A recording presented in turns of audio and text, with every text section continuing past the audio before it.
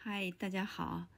今天我先生在家休息，借这个机会，我让他在这里解答一下一个网友提出来的关于心理医学以及精神病医学方面的不同之处在哪里。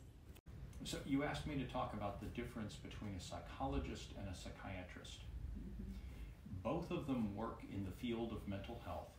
Both of them help people who have mental disorders or mental illnesses, or what some people might call a mental dysfunction. Okay?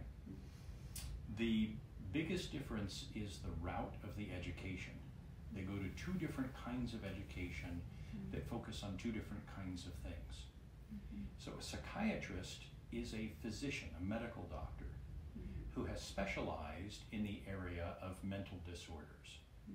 So somebody who is a psychiatrist has gone to college, then went to medical school like every other physician, whether it's a pediatrician or a cardiologist or a surgeon.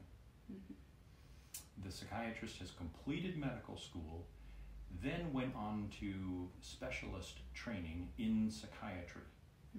All the different specialties have their own different training, and they are all called a residency. So after medical school, a person goes to a residency in pediatrics or surgery or cardiology or psychiatry or lots of other medical fields.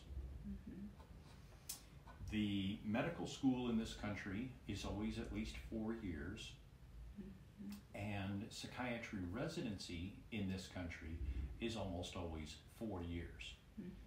Different fields of medicine have different numbers of years of residency, but psychiatry is almost always 4 years. So a psychiatrist has completed college, 4 years of medical school, and 4 years of specialist training in psychiatry alone. In that training, they're trained in all sorts of different mental conditions and the treatments for all those mental conditions. Many of those treatments involve medication, but not all of them.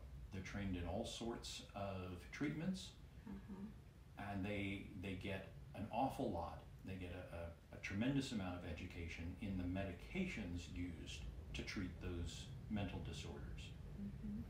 Now, a psychologist goes a different route.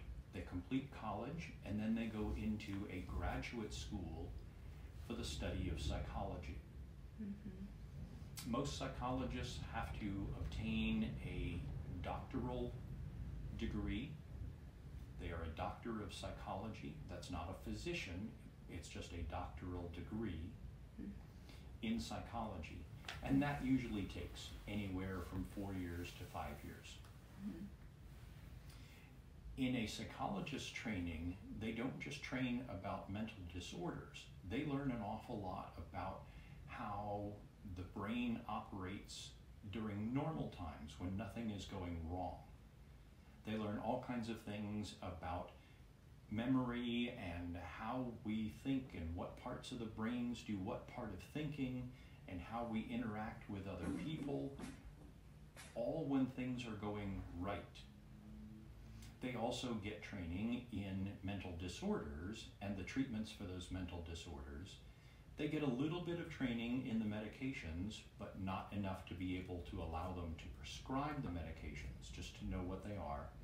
And a psychologist gets a tremendous amount of training in the talk therapies, the kind that you see in movies or TV, where a psychologist or any other sort of therapist is sitting in the room one-on-one with a client, and they talk about what the client is having difficulties with in their life. Psychiatrists get some of that training, but not as much as a psychologist. Psychologists cannot prescribe medications for mental disorders except in a few states, and they have to go beyond their usual psychology training to go get an additional 1 or 2 years of training to prescribe those medications. But that training is all about the medications specifically for mental disorders. They don't get training in all of the other 20 or 30,000 medications that somebody might be prescribed for other things, like high blood pressure or cancer infectious diseases. And so a psychiatrist is trained in all those different things and knows how to look for interactions between medications that the psychiatrist prescribes and all the other doctors in a patient's life might prescribe. Mm. There are other ways to become a therapist. A psychologist is just one of those. In every state, there are usually at least 2 or 3 other ways to become a therapist, and those usually involve a master's degree, a lower degree than a doctoral degree. A master's in social work, or a master's in marriage and family therapist, or a master's in licensed counseling. Those vary from state to state, but there are lots of therapists out there with those master's degrees in those other related fields. That's it. I think that's enough. Thank you.